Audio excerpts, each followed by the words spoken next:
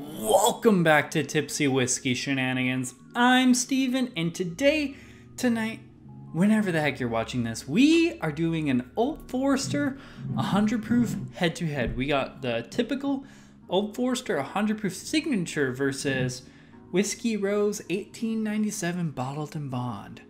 Is this worth double what this is?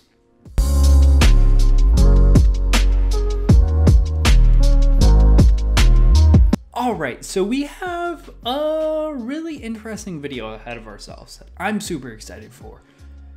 Is there a really big difference between Old Forester Signature 100 and the 1897? I'm a huge Old Forester fanboy. I like both of these bottles. I think they're both fantastic bottles. But is the 1897 really worth double the Old Forester Signature 100? And like, I don't know, what's the difference? Because they're both Old Forester products, same mash bill, same distiller, same proof point. The only difference between them is one is non-age stated, the 100 proof is non-age stated, whereas the bottled in bond is, well, bottled in bond, so it's at least 4 years old. So, you know, what's the big difference? You know, the bottled in bond, this one's like 49 in my area now, whereas this one's like 20. So I can get two of these for one of these. And no matter what, depending how cheap I am, it might always be worth two of these over one of these. But flavor-wise, is the quality coming from this better than the quality coming from this? Significantly? We're about to find out. And that's the question we're really here to do. So in front of me, I have two Glencairns. One is A, one is B. I don't know which one is which, and we're gonna figure out, you know, what's the big difference. I'm assuming they're both just gonna be banana bread. That's what Old Forester always smells like to me. So let's get into it. On the nose of A, banana bread. Ooh, actually more of like a banana cherry bread. Banana cherry, little tinge of alcohol. Nice caramels, vanillas, little bready characteristic. Little bit of like a cashew nuttiness.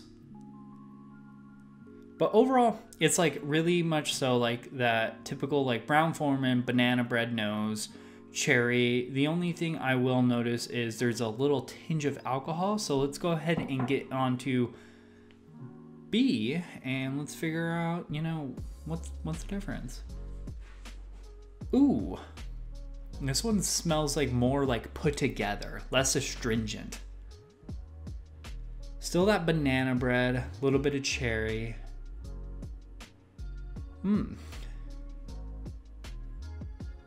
Little bit more of like an oak impact, little oakier, less nuttiness. No astringent alcohol smell. The banana bread is like, it's more richer. The cherry note's a little bit more like rich.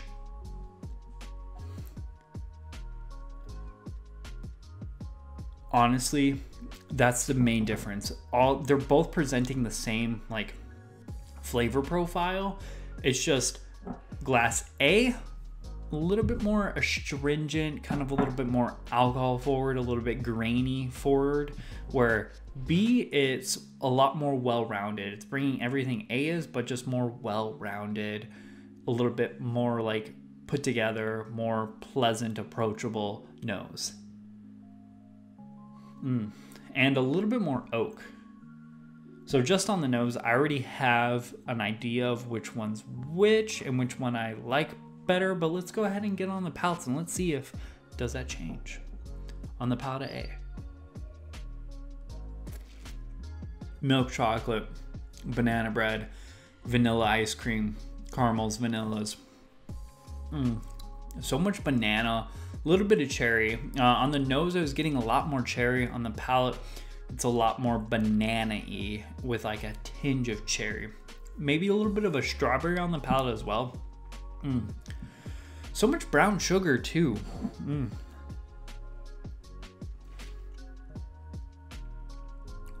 Yeah, that's so good. No matter what, none of these are losers in my case. I'm an Old Forester fanboy. I love both of these bottles. It's so good. Brown sugars, vanillas, caramels, bananas, chocolate. Not any nuttiness on the palate on this one. Not really getting any nuttiness.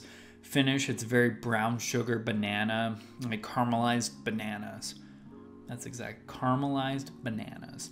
And then actually a little bit of nuttiness on the finish. Viscosity, it's okay. It's not as good as I remember, but you know, let's go ahead and get on to B. It's A, but better. It's no stringent sharp points at all. Everything just flows together. Like where this one's kind of more like an EKG, like this one's more of like a, you know, it's a wave. It's going with the flow. All the flavors blend together well. It's that like banana, strawberry, cherry, brown sugar, caramels, vanillas, like chocolate, vanilla ice cream. It's all just, where this one's, it's more like banana, chocolate, sugar, blah, blah. Overall, I think they're both really good. The viscosity on this, here, let's get in one more time before I say something I don't mean. Finish, longer, and like more viscous on B than on A.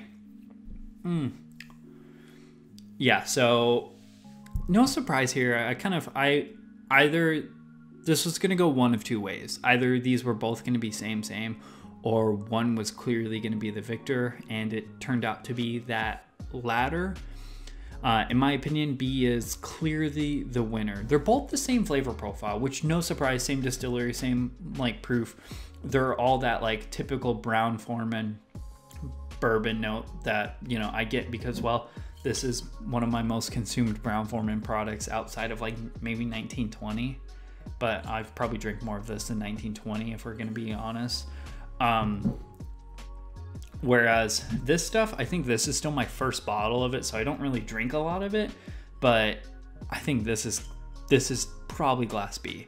Glass B, it's that flavor profile I'm getting from A, but it's so much smoother, which I know people hate that descriptive, but everything just blends together well. There's no stringent sharp notes. Without further ado, time to look at that key. Is it A or is it B? I swear, if B is the Old Forester 100 proof signature, I don't know what to say. Okay, thank God.